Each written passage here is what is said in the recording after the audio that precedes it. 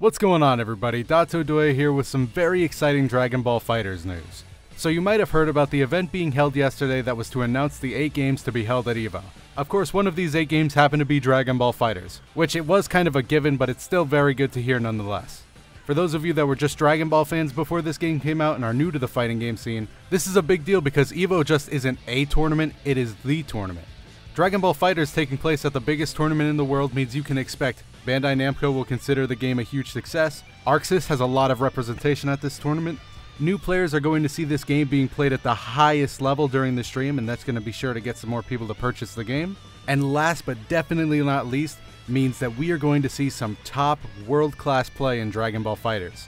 Now by then we're going to have at least a couple of DLC characters under our belt, so who knows, maybe we can see some Broly. Obviously that hasn't been officially announced yet, but that would be awesome. So yeah, the Dragon Ball FighterZ future is looking very bright, but I do want to talk about these other games that were announced, as if you're going to go to a EVO or watch it on stream, you might catch some of these other games and it's a good chance to see something else. So the games you have are Tekken 7, Super Smash Bros. For Wii U, Street Fighter V Arcade Edition, the soon-to-be-released BlazBlue Cross Tag Battle, Guilty Gear Xrd 2, Injustice 2 makes a return, Smash Bros. For GameCube, and of course Dragon Ball FighterZ. They made a big deal about Dragon Ball FighterZ, by the way. They saved it for the A slot, and they kind of teased it. Even though it was kind of a stupid tease, we all knew it was going to be there. And they also announced which games are going to be played on Sunday.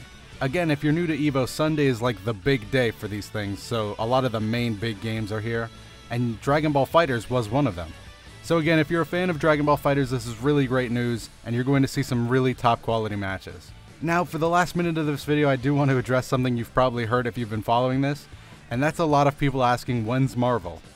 Again, if you're new, this might sound confusing, but Marvel vs. Capcom is a very long-running series that has been in every EVO so far in the past.